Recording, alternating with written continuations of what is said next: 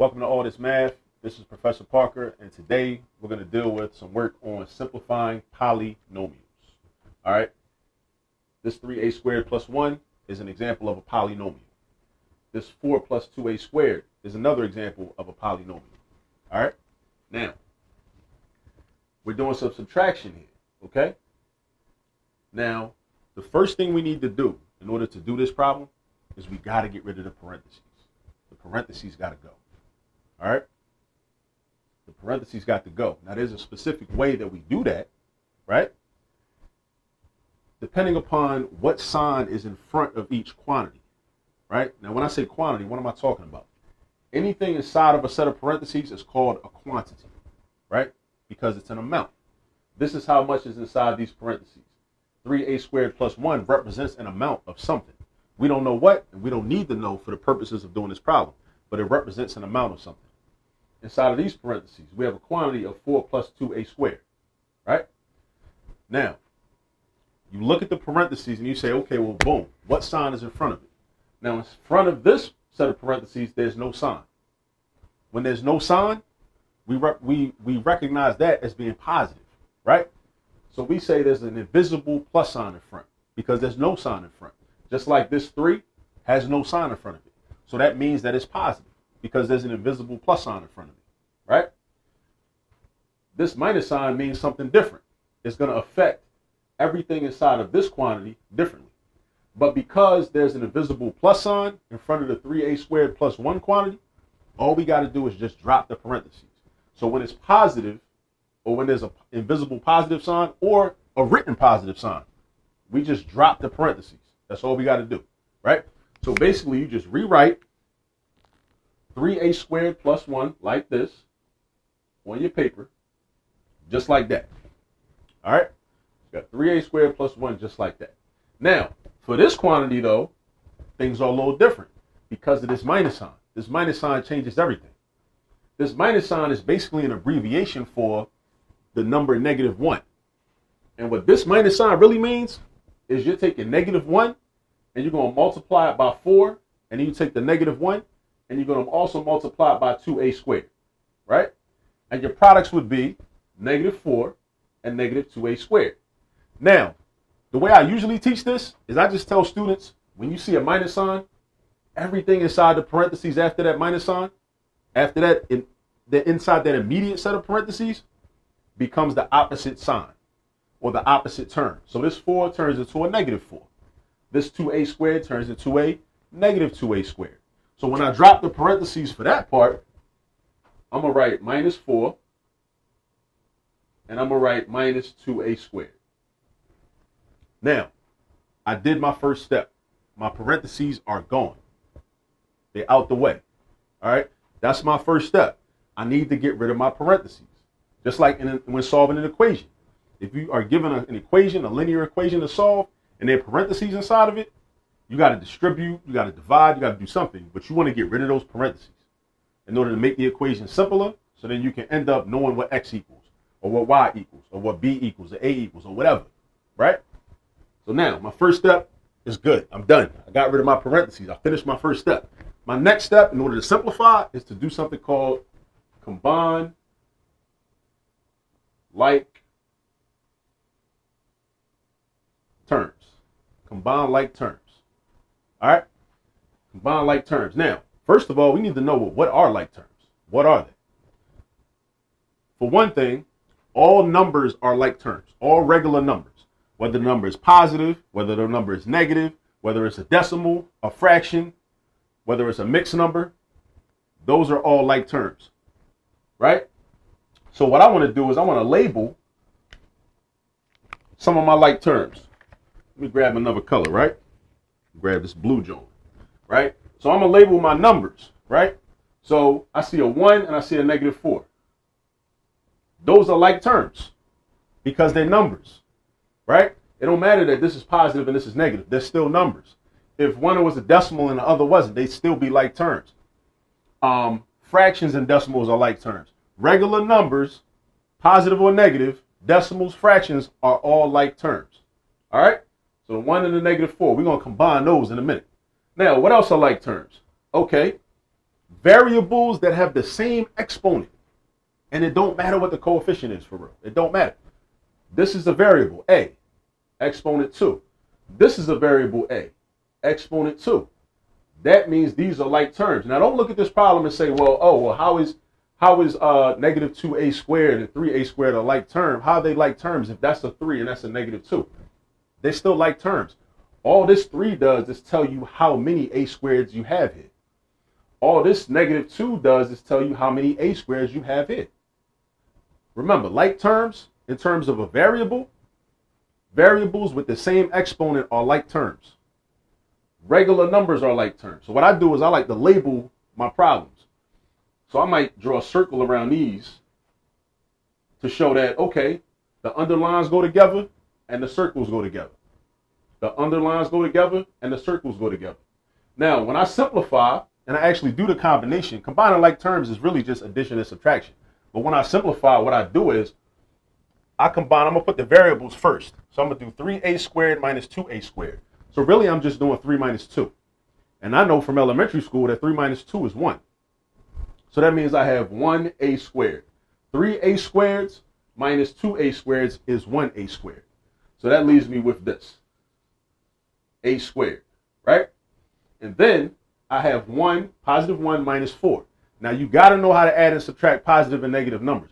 You got to know that when you see 1 minus 4, that's the same thing as starting at positive 1 on the number line, right? And then moving to the left 4 spaces. Now, how do I know to move to the left? Because I'm doing subtraction. Subtraction tells me to move to the left on the number line. So 1 minus 4, 4 spaces to the left, I end up at the number negative 3. A squared minus 3. And there's nothing else for me to do. I combined all my like terms. I can't combine a squared with negative 3 because that's a variable and that's a number. I could multiply or divide these, but I can't add or subtract them. And that's a minus sign, which indicates subtraction. So that means this is my final answer. A squared minus 3. All right? A squared minus 3. All right, let's do another one real fast. Let's do one with addition, just so you see what it looks like. This was a subtraction problem. Let's do one with addition.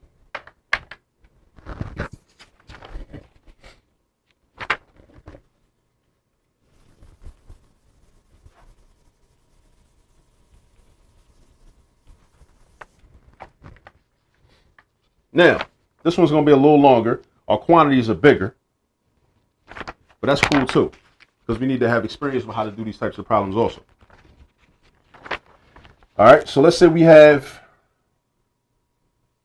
oh, that's not good. Let's get that out of here. Need reliable markers. Here we go. Hey, fresh boy.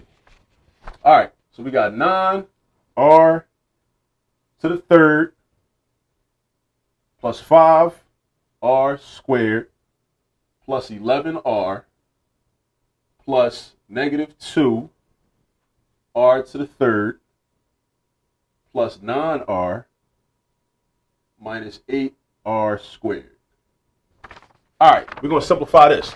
This quantity plus that quantity. Now we're doing addition. In the last one, we were doing multiplication. So what did I tell you? In terms of getting rid of the parentheses, which is our first step, we got to get rid of the parentheses.